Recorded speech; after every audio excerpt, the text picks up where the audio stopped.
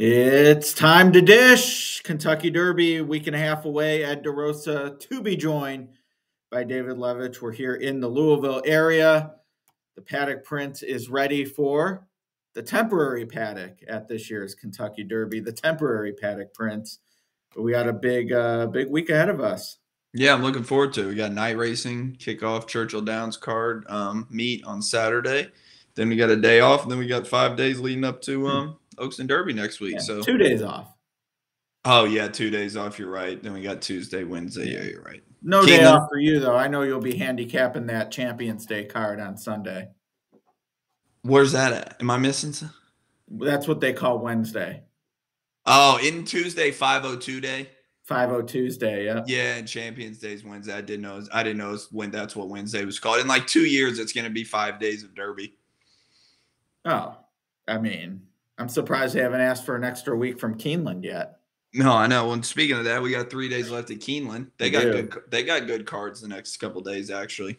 You are having a much better meet than I am at Keeneland, I'm happy to say, because people actually pay for your selections. So that's probably how it should be. I've been race to race. I think I've had some decent opinions. I don't feel like I've totally whiffed. Finding the winner, though, especially if you're against the favorite, it's tough. I mean, when there's 3 or 4 horses who can win, you got to land on the right one. But I saw you had a pick 5 last weekend, and I think the racing's been really interesting and for the most part formful, which keeps me coming back. Like, I'm never totally scratching my head at the end of a day, even if it hasn't gone well. No, I think the meet has been really good this year compared to the last couple spring meets because of the turf situation at the fairgrounds and the Gulfstream turf went good. I feel like every time I open the form, there's 12 horses plus in every turf race. So I feel like the fields have been really good. It has been chalkier than normal. There has been an occasional upset here and there like Keeneland usually produces, but it has been, I would say, more formful than the past. My kryptonite's sprints, turf sprints, and they run a lot of turf sprints. So I haven't fared well in those, but outside of that, I've been doing all right. And actually, I would say that's probably been my best, not necessarily turf sprints, but usually there's one that's part of the all turf pick 3, 1 turf sprint and 2 routes. And of all my bets, that's the only one where I'm even close to having a good meet. And I'm actually up on the all turf pick 3s, but have given it back and then some on the other bets. But yeah, I mean, you said it, having those turf options with the full fields at least gives you a shot. If you connect, you're going to get a good payout. We'll see if that is the case at Churchill with its turf. Shouldn't be an issue opening week.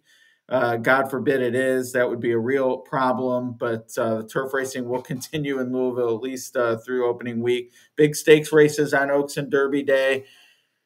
Derby, we've talked a lot about it. The field's pretty much as is and has been for the last few weeks. Blazing Sevens out, Jace's Road in, and you think Jace's Road is in there to set the pace.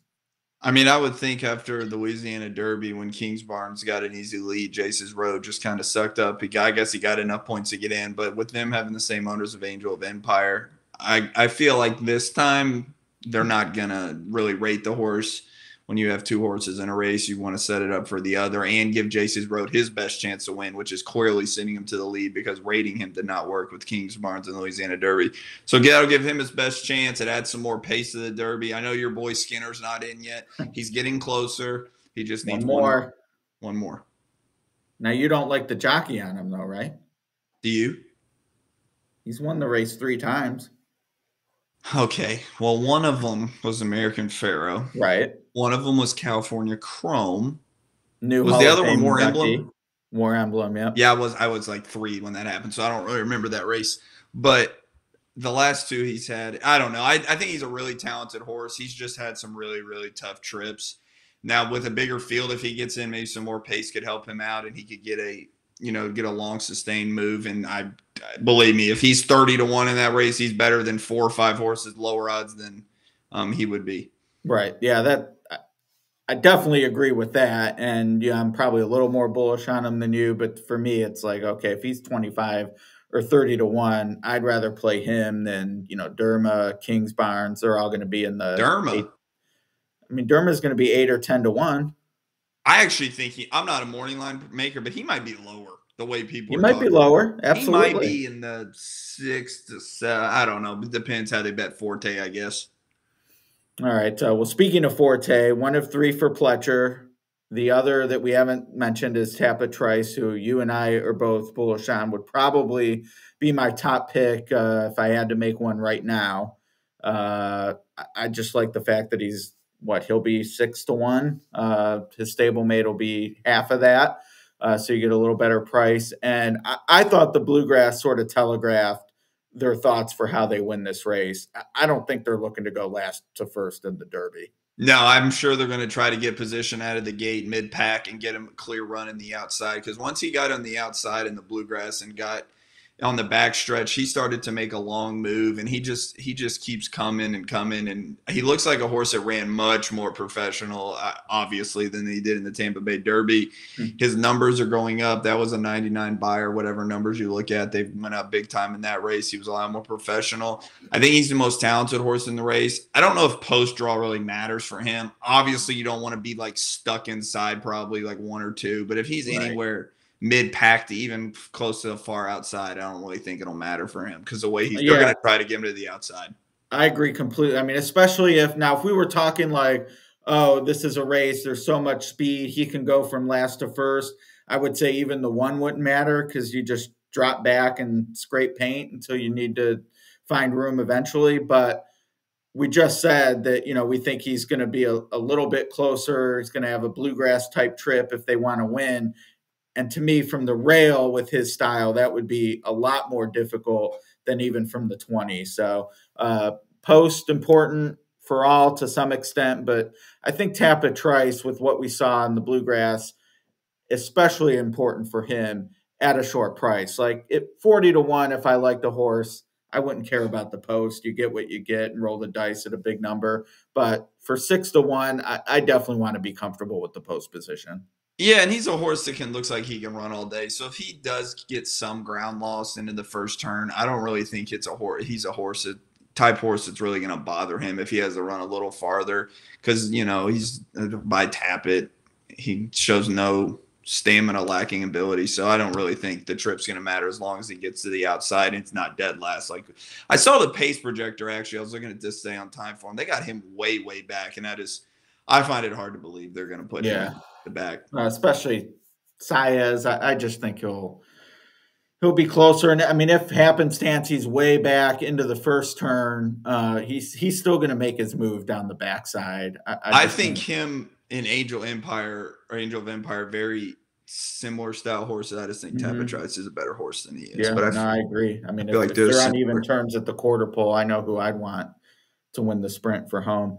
How do you actually, every year is different depending on your opinion, who you like, long shots, et cetera. But typically, how do you actually bet the Derby? Like, I try to hit the try, super, win only. Like, what do you do? I don't know. The Derby's such a hard race with 20 horses. It's one of those you don't want to, if you don't really have a strong opinion, you don't want to get too involved. And then you look back at it and you're like, man, I was just trying everything. So I really try to find like a win bet if I really like the horses with enough value.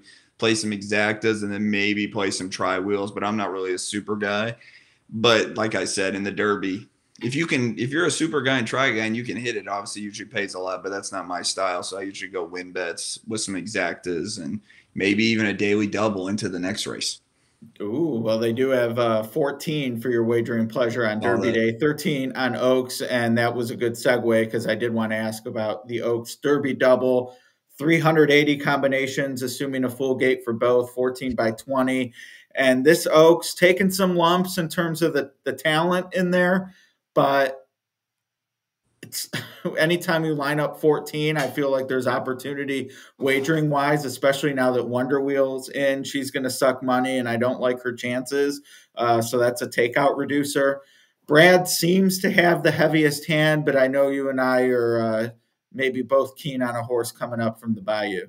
Yeah, I don't know about Wet Paint. I mean, you probably should use her, but she's also a dead closer. She's been running at Oaklawn, and I really don't. If you've been paying attention, I know they're stakes horses. You've been paying attention to Oaklawn to Keeneland. I don't think those horses have fared very well at all. So I don't know how strong the Oaklawn circuit is, but like you said, I like South Lawn a little bit for Norm Cassie. I haven't decided if that's who I'm going to pick, but I think he's a horse. She's a horse that she's 2 for 2 this year. She's really come back good as a 3-year-old. This will be her third start of the year. I think she's got some good upside, and like if she had a maybe like a Pletcher or Cox, I think she would probably be in the 5 to 6 to 1 range. But we might, with Wonder Wheel being in the race now, we might get 10 to 1 maybe. So 8 to 10 to 1. No, and I actually use that angle quite a bit. I'm not sure if I've had success with it yet, but practical move to me, it sort of fits that same South Lawn angle. And granted, Tim Yakteen does have the Baffert association, so maybe that seeps in a little bit here. But if Bob Baffert trained the San Felipe Santa Anita Derby winner, this horse would be favored. I completely agree with it. And I think there's nobody's really talking about him. I think another thing is he's not even here yet. So I don't know.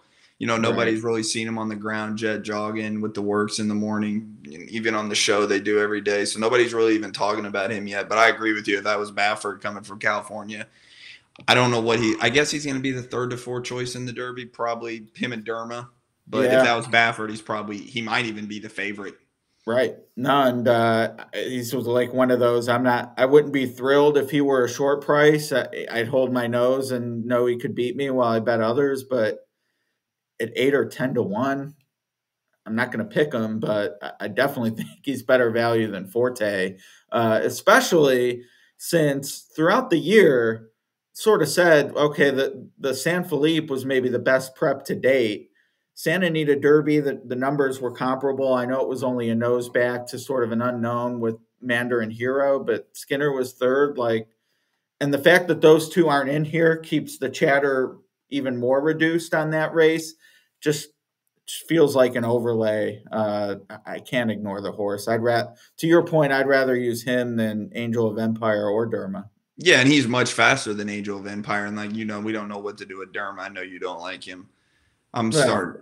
It is. I mean, to talk about him as the second choice. Do you think he'll be? I don't know who could be excited to bet the UAE Derby winner is the second choice in the Kentucky Derby. Oh, and he's going to be bet just because of the Japan success in the last couple of years, the Breeders' Cup and the Turf for sure.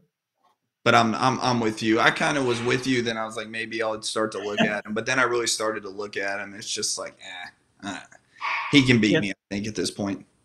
If Skinner gets in, maybe I don't hate him enough that I wouldn't want to completely blow up a ticket if Skinner's there with Derma, but I don't know. There's just so many ways to go. You can't use them all. So I just feel like he'll be on the outside for me. What do you think about Botanical in the Oaks? I was looking at her numbers are good on synthetics. Obviously, yeah. I mean, it'll be interesting, and obviously they're running against different fields, but it's kind of a good line on maybe how accurate those numbers are for two fills. I'm not a two fills guy. I know if she runs well, then maybe that says okay, maybe these numbers were right. I worry about she's going to be a way shorter price than two fills. She'll be second choice, right? Second or third choice, yeah. It depends how they bet Wonder Wheel. No, that's true.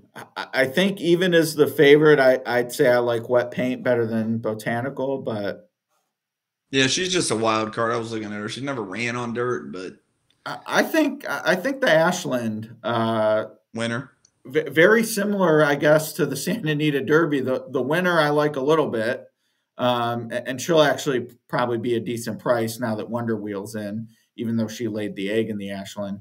But Punch Bowl and Julia Shining, I would be interested in either one in the Oaks at their expected prices. Julia Shining. Yeah, no, I agree. I think both of them would be major players in the Oaks. It's just the way the point system is and the way that Julia Shining had to get second in the Ashland and Punch Bowl beat her. I think Julia needs 2 and Punch Bowl needs 4. So Punch Bowl really needs a miracle.